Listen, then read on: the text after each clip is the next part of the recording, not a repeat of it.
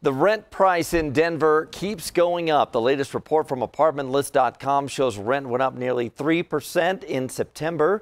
Since last year, rent has gone up more than 16%. That's an increase of about $240 a month. According to Apartment List, Arvada and Aurora have the most affordable two-bedroom apartments right now.